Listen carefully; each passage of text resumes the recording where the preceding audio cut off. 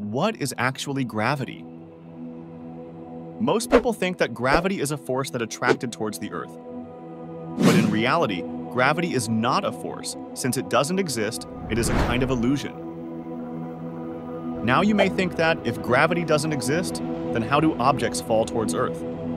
That's what we are going to discuss today.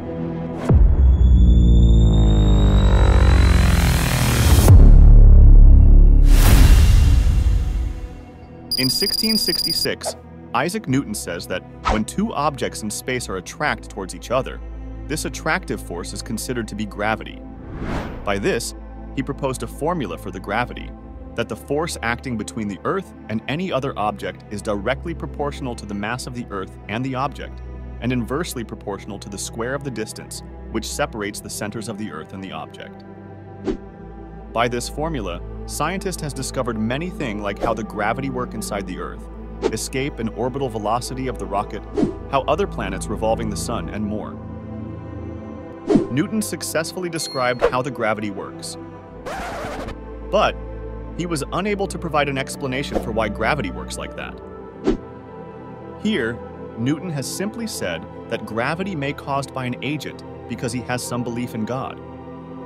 But later in 1915, Albert Einstein has given a clear explanation with his general theory of relativity for why gravity works like that. Isaac Newton considered a scenario that the falling of an apple from a tree to find what is gravity similarly. Albert Einstein considered a scenario that a man falling off the roof of a house.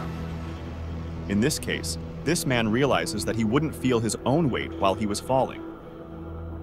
He would be weightless, and anything he dropped on his way down would move in uniform motion or remain stationary relative to him. Therefore, this entire situation would be just like in deep space. In space, you are traveling in a spaceship that is moving at a constant velocity. You wouldn't feel any weight here.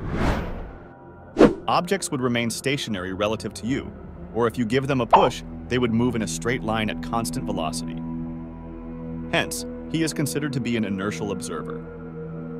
There is no acceleration and no gravitational field applied in this case. Now, Einstein looks at these two scenarios and says that they are equivalent but not similar. Physically, they mean the same thing, which means that the man falling from the roof has not experienced the acceleration and the gravitational field. He is also considered to be an inertial observer, just like the rocket man. So here, when the rocket man turned on his spaceship thrusters and accelerate at 9.8 meters per second square to travel in space, all the objects inside the spaceship are started to accelerate towards the bottom of the rocket, and he would feel a force that's pushing up on his feet. This same force that's pushing up on you as you watch this video. This situation feels exactly the same as being at rest on the surface of the Earth. So, when a man feels weightless or remains stationary, he is considered to be an inertial observer. But when the rocket is accelerating, in this case, this man can feel his own weight due to the acceleration. So he is considered to be a non-inertial observer. Similarly, this same situation what happens in our Earth. We couldn't feel weightless, so you are also considered to be a non-inertial observer.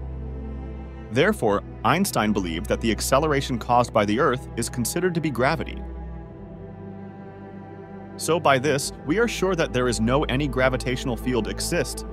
We are just accelerating towards the space by the Earth. To further understand gravity, we must learn about space-time. In upcoming videos, we'll explain part 2 of gravity. Until our next interstellar adventure, keep looking up, stay curious, and explore the wonders of the universe.